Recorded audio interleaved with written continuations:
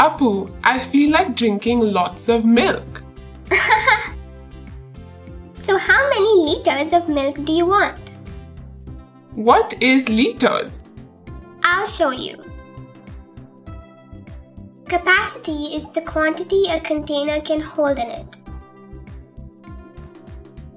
To measure capacity, we use beakers.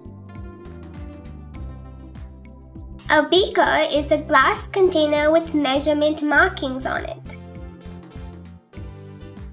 Capacity is measured in liters. Liter is a unit of measurement. Amazing! Let's pour 4 glasses of water into this 1 liter beaker. The level of water is at a number written on the marking. In this case, it is 1 liter. So 1 liter is the quantity of water poured into the beaker. Keep it up! I think 1 liter might be good enough. Good job!